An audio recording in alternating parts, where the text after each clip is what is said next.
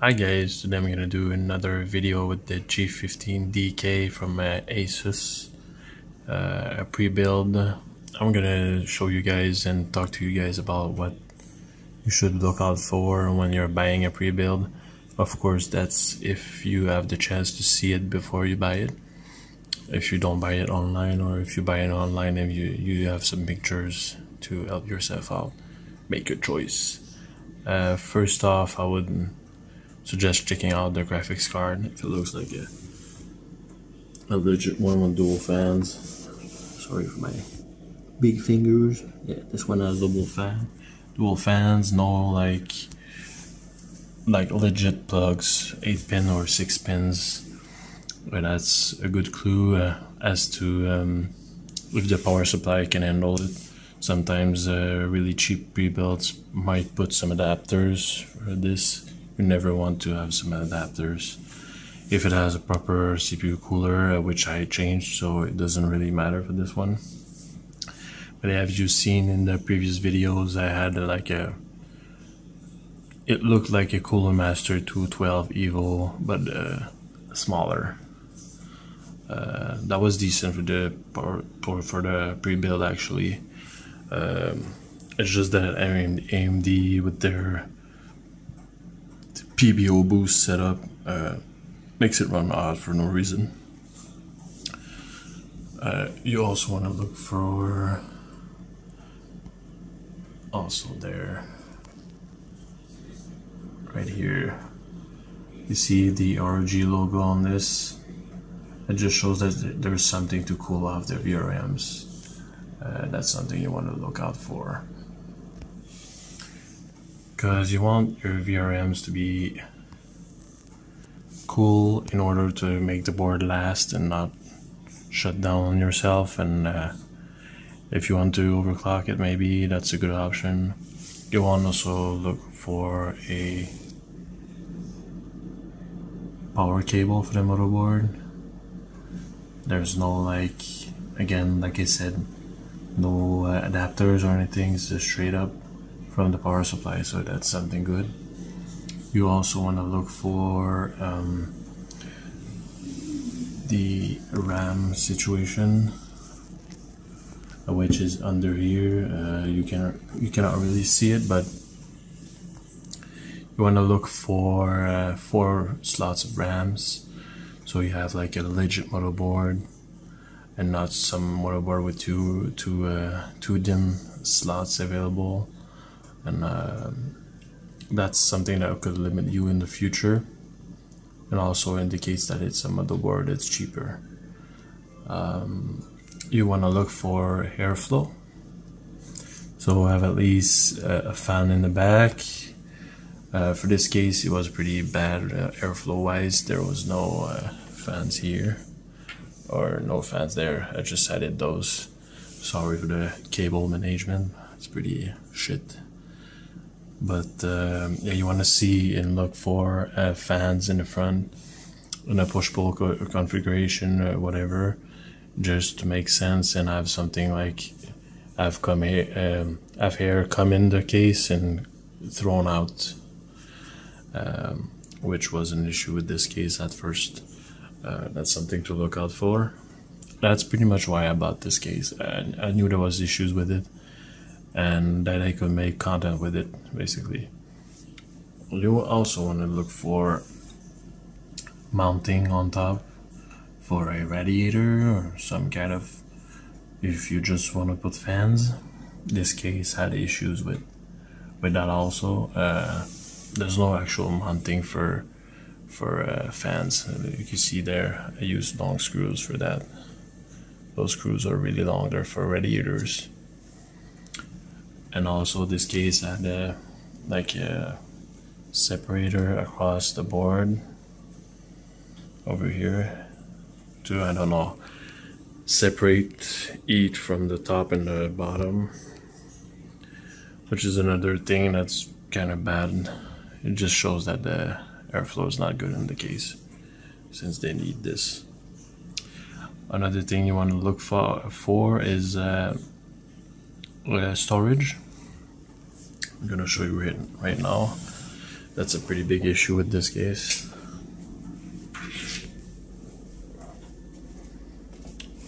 As you can see right here, there's no real spot to put any drives. Maybe like stick one here, but the case is not like, it's pretty it's not thick and deep enough. So that's another issue. You also want to look for if there's cables to plug your drives, like this, a SATA power and a SATA data. You need some spares, like the case needs to come with the power supply equipped already with additional power SATA cables. Over there it's all covered up, which I think is fine. There's just no mounting for the actual drives, which is kind of a pain in the ass. As you saw in a previous clip, I just put all the drives in there. Just ghetto as fuck, but yeah, I just don't want the drives to be hanging out there, so that's why I did that. You also want to look out for expansions for SATA cables. It's not really showing up right now. I'm gonna show you an image. I'm gonna show you an image on Google, showing you guys what you should look out for. But basically, you want to look for additional SATA plugs on the motherboard to put additional drives in the future. It's always a good idea and a good thing to have, you know. It can also be NVMe, like this. There's an NVMe drive down below there. Ooh, if I can focus.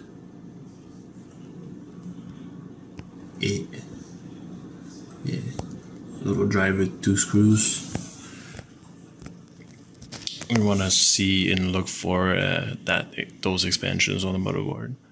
I'm going to show you an image again for that. You also want to look for the AIO.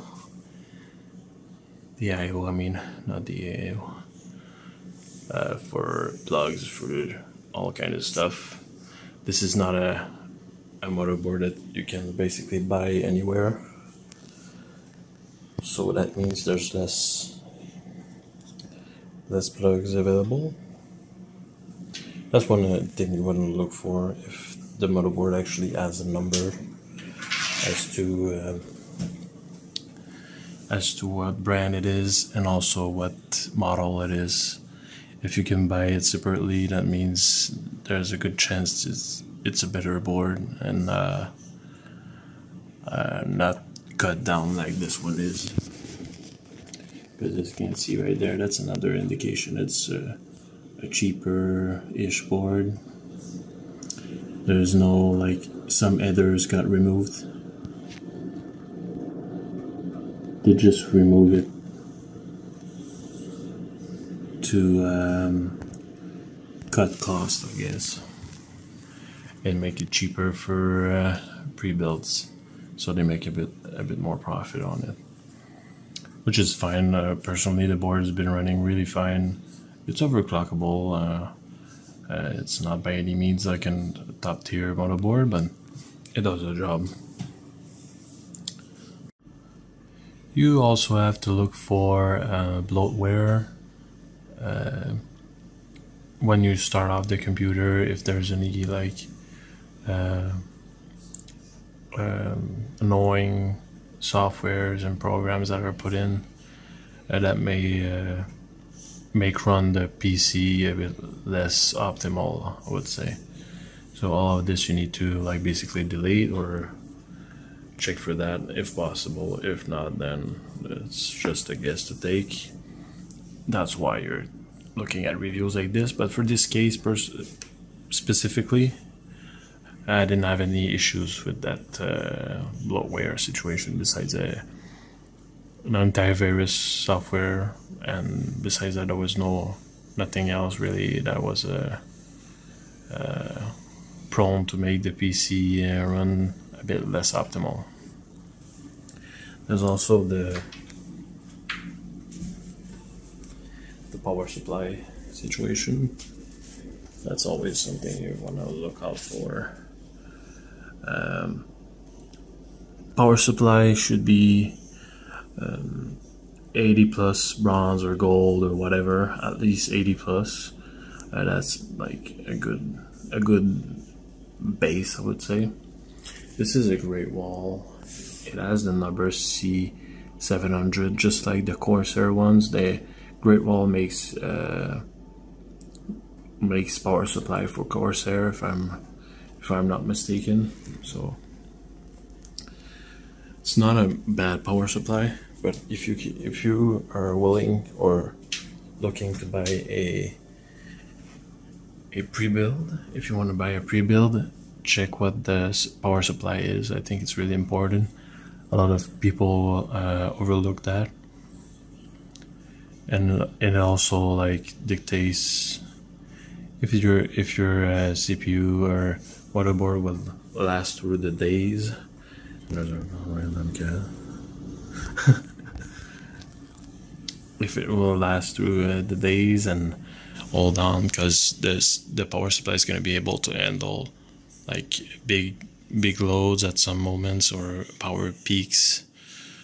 So that's a good thing to look out for, and it's also going to tell you if you can overclock safely without those peaks making the PC crash and not recover because the power supply wasn't able to.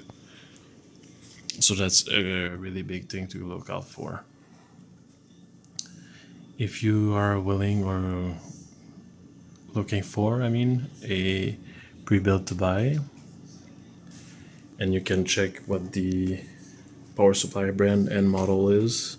Look it up online, see if there's any reviews of it, or if people have had bad experiences with it.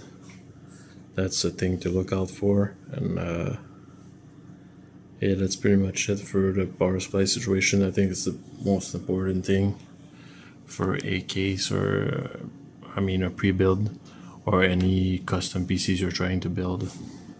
Another thing to look out for is if you can upgrade parts and change parts on your PC. If there's any, I've seen pre-builds where they just put like a ton of brackets and stuff that are just the right size for every component. So if you're trying to upgrade or anything, you just cannot. So that's a big warning, a red flag for you not to buy these computers. They're known for, if you're looking out on Google and just on the internet, a lot of people are gonna flag those because they're really bad for people who want to be a bit more of a enthusiast about PC gaming or just computers in general. Anyway, if you guys enjoyed this video, feel free to comment, like, subscribe, and also look for the description where I put a ton of videos about this case. This case, is pre-built. And I hope you guys enjoyed it. Thank you for watching, and see you next time. Peace.